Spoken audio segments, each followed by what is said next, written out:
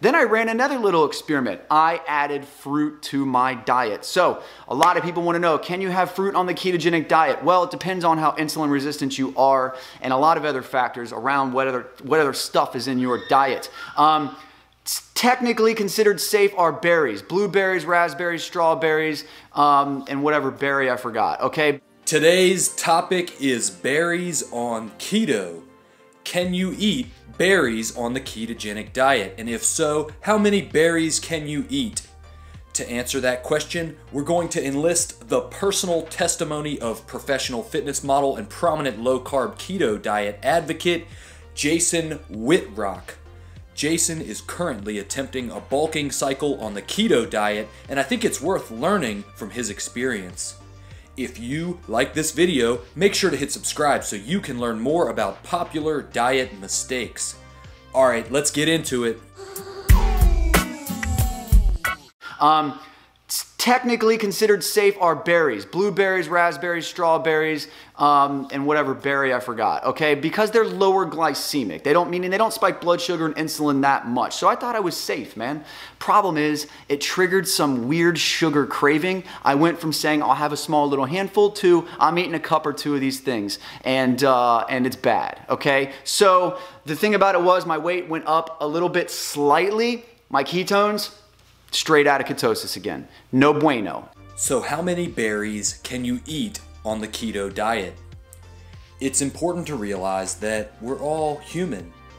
If a shredded professional fitness model like Jason Whitrock has difficulty limiting the number of berries he eats without splurging on an entire cup of berries and getting kicked out of ketosis, are you confident that you can resist the temptation?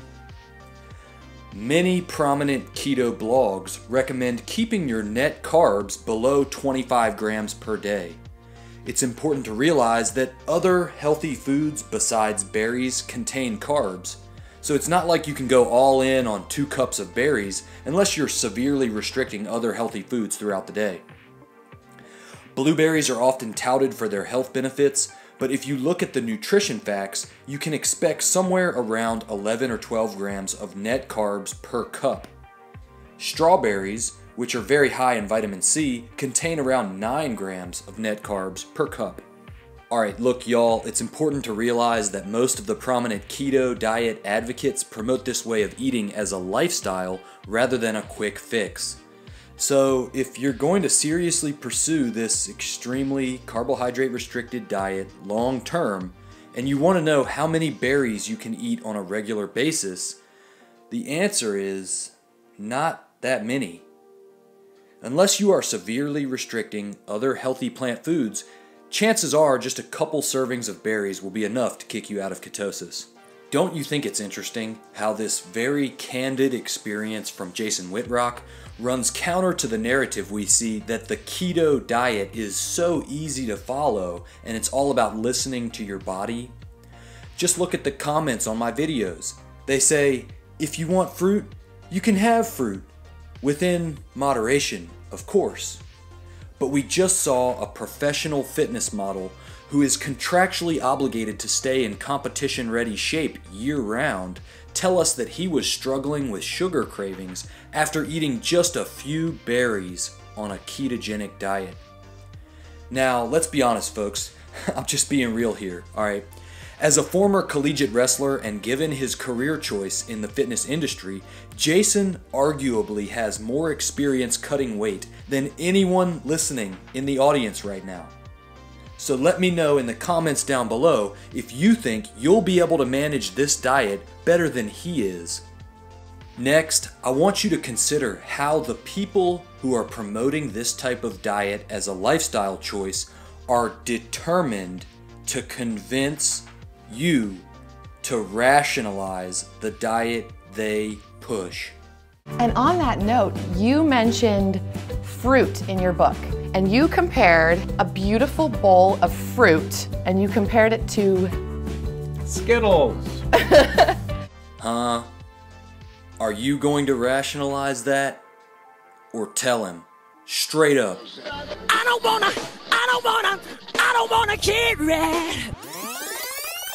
So I want people to realize when they're having a healthy bowl of fruit in the morning, you might as well have a bowl of Skittles because it's the exact same stuff. And quite frankly, you'll probably like the Skittles better. I think I would like the Skittles better.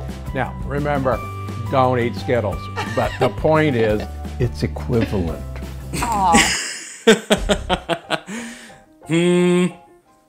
Don't fall victim to an irrational fear of carbohydrate-containing foods. To learn more about how fad diet gurus intentionally confuse the public and what you can do to pursue the right dietary path, smash that subscribe button and catch up on my past videos.